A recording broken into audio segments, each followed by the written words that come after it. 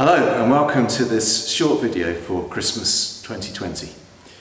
There are plenty of things happening across the team over the next few days, but I appreciate that not everyone will be able to get to church.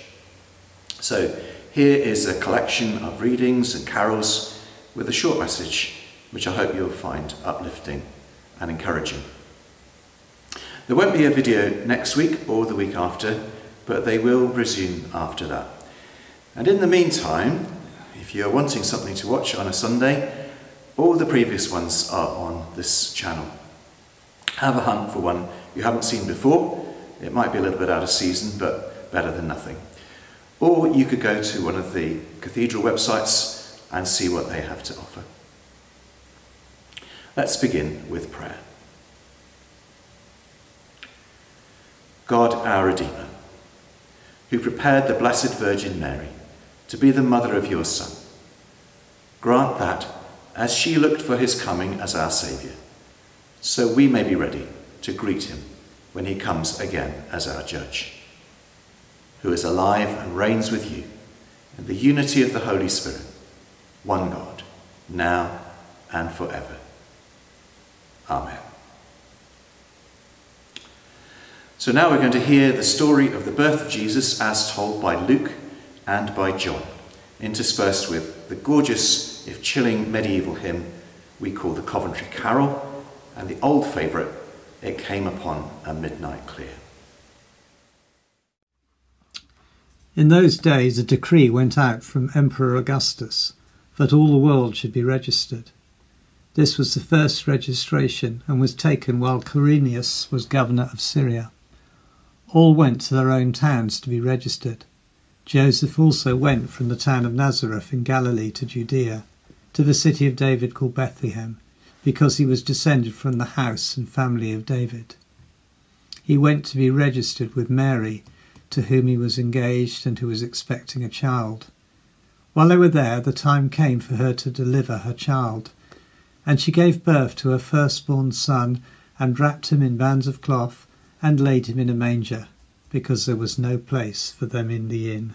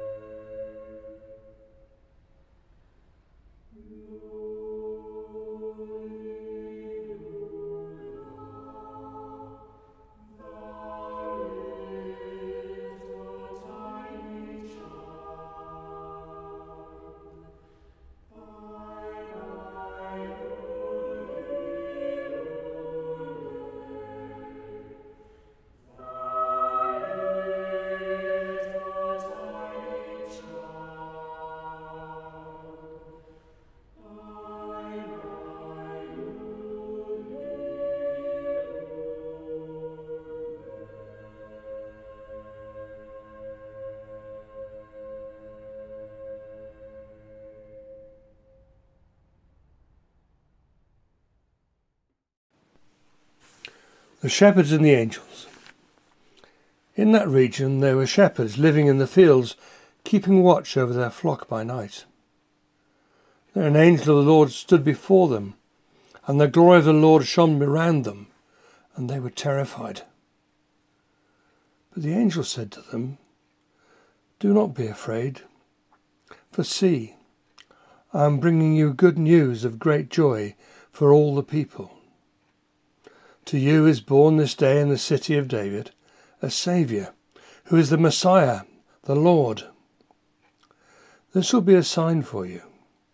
You will find a child wrapped in bands of cloth and lying in a manger." And suddenly there was with the angel a multitude of the heavenly host, praising God and saying, "Glory to God in the highest heaven, and on earth peace among those whom he favours." When the angel had left them and gone into heaven, the shepherds said to one another, "Let us go now to Bethlehem and see this thing that has taken place, which the Lord has made known to us." So they went with haste and found Mary and Joseph, and the child was lying in the manger. When they saw this, they made known what had been told them about this child, and all who heard it were amazed at what the shepherds told them.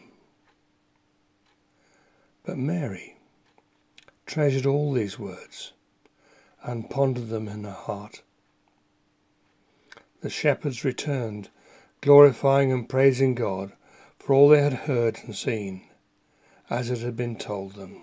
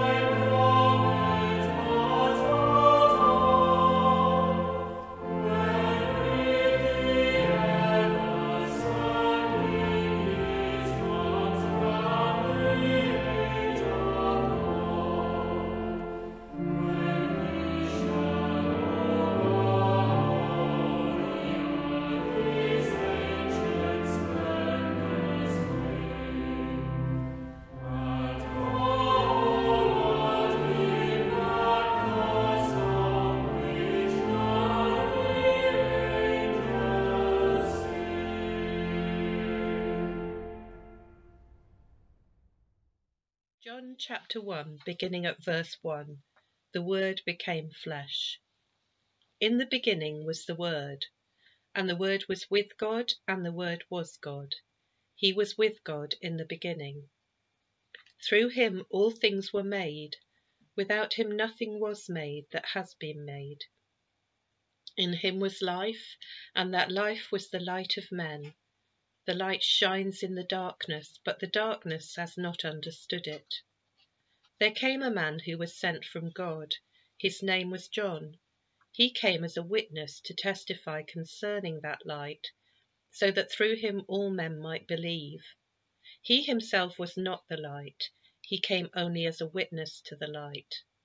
The true light that gives light to every man was coming into the world. He was in the world, and though the world was made through him, the world did not recognize him.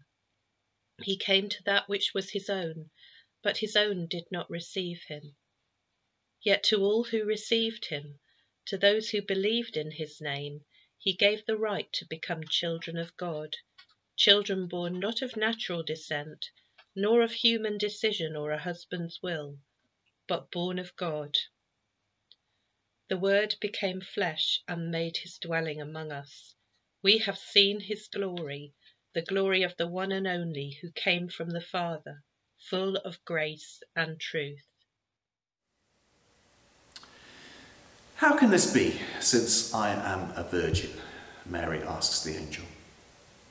It's not an unreasonable question, even when you're faced with a messenger from the Almighty. Even in first century rural Palestine, they knew how babies are made. And although Mary was betrothed to Joseph, an arrangement which those days was made between the two families concerned, they were still living separately. The wedding was still in the future, and as the Bible puts it delicately, they hadn't come together. The Holy Spirit will come upon you, and the power of the Most High will overshadow you. Therefore the child to be born will be holy. He will be called the Son of God, says the angel. And then, after reminding her that her cousin Elizabeth, who was said to be past the age of childbearing, was about to give birth, the angel added, "For nothing is impossible with God." What are we going to do with this story? We like to think we are very wise in matters like this. We know the facts of life. We even know, because we did it in biology lessons at school, how babies are made from the combination of the sperm and the egg, and how that begins a process of cell division and development that eventually results in a child being born. And we're not so inclined as our forebears were to take the Bible at its word. We've been taught to question what we read, to be aware that people tell stories to make a point rather than to relate what really happened. We like to think that we're so much wiser than the people who used to just take all this stuff at face value. And you have all, I'm sure, read all the debunking of the Christmas story. How Jesus wasn't really born in 0 AD. It almost certainly wasn't the 25th of December. He probably wasn't born in a stable. There's no reason to think that there were 3 wise men. That's only assumed because there were 3 gifts, and so on. So you can end up coming to a service and wondering what exactly it is that you're looking for. Can we really believe this? What are we supposed to believe? Is it just a fairy tale?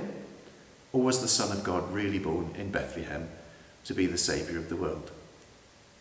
Is it good news? Or is it a fantasy? Well, I think you know what I'm going to say. I'll just bring you back to what the angel said to Mary. Nothing is impossible for God.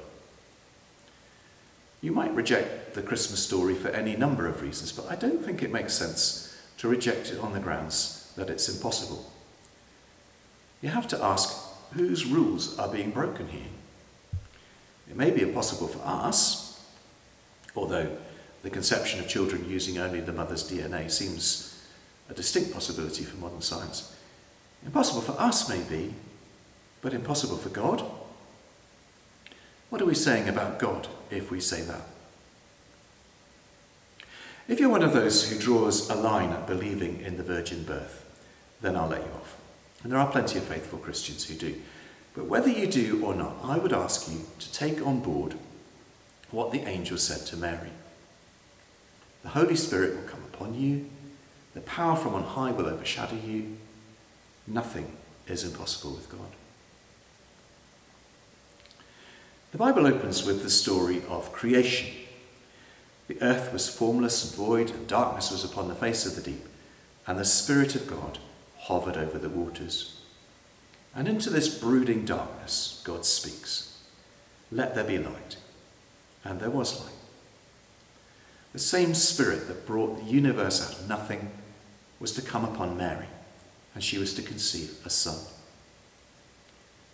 This is a new beginning, a new let it be, a new creative initiative to bring something out of nothing. Medieval writers may have wanted to use it to say something negative about sex and stress, that Mary was a pure virgin when Jesus was born, but I don't think that's there in the gospel.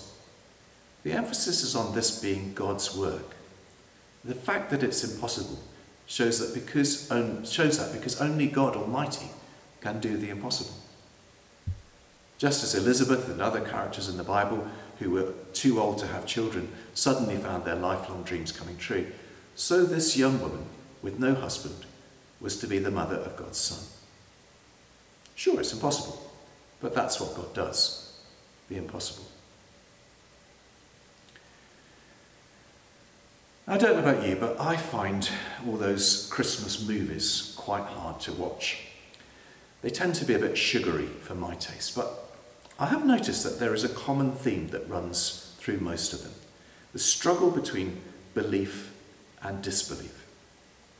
There's the wise child who believes and the disbelieving adult, and in the end the child is proved right.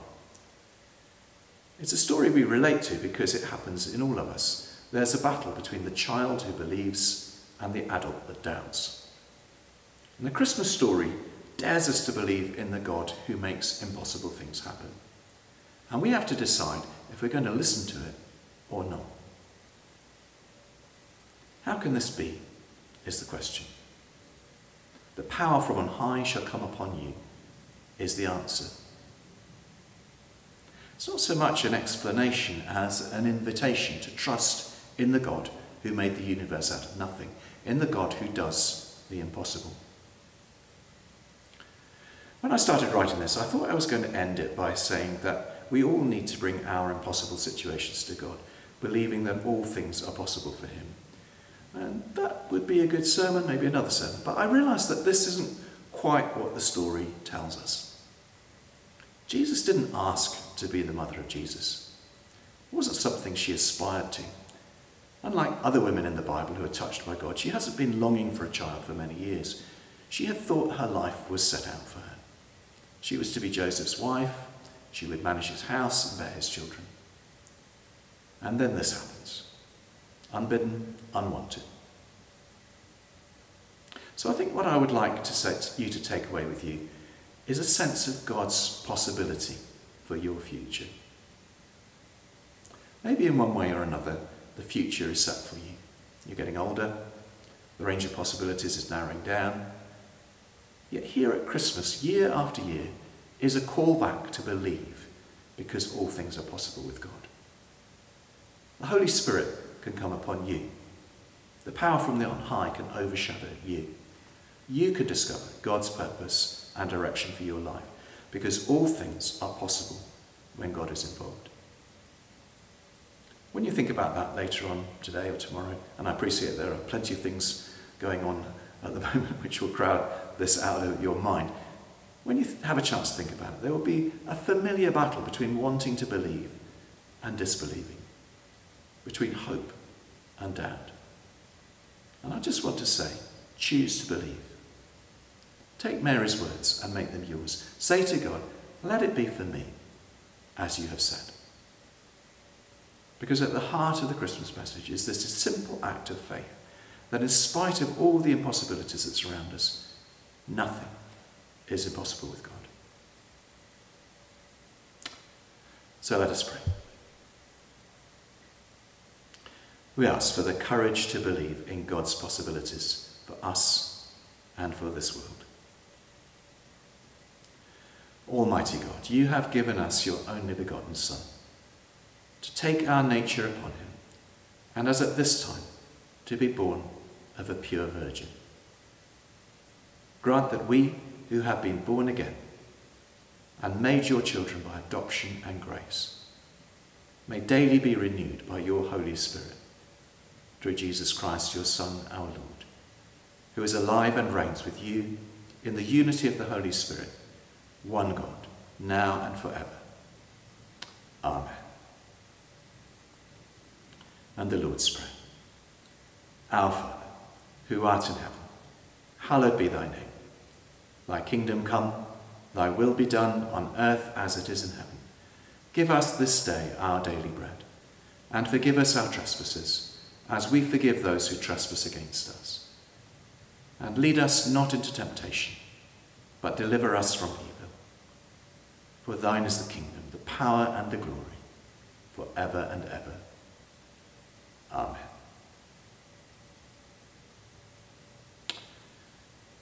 May the Father, who has loved the eternal Son from before the foundation of the world, shed that love upon you, his children.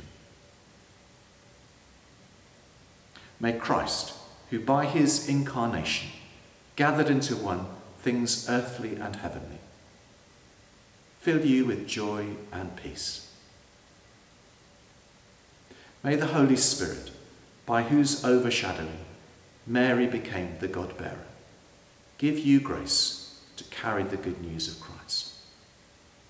And the blessing of God Almighty, the Father, the Son, and the Holy Spirit, be among you and remain with you always. Amen. I'm going to leave you now with a final carol, but before I go, I'd just like to wish you all a very happy Christmas. God bless you.